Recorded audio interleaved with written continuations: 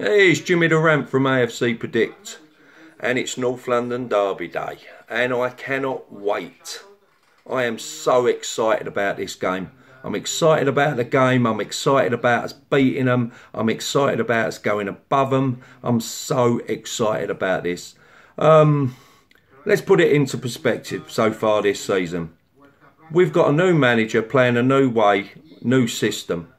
Tottenham are having their best start to the season for God knows how long. And they're 3 points in front of us. So when we beat them today, we go above them. Simple as that. Forget what you're hearing in the media. I'm not sure what they're thinking. Paul Merson and Tim Sherwood on the debate with the other night were embarrassing. Tim Sherwood putting down 11 Tottenham players in a combined Arsenal-Tottenham 11. That wasn't even Tottenham's best 11, let alone a combined best 11.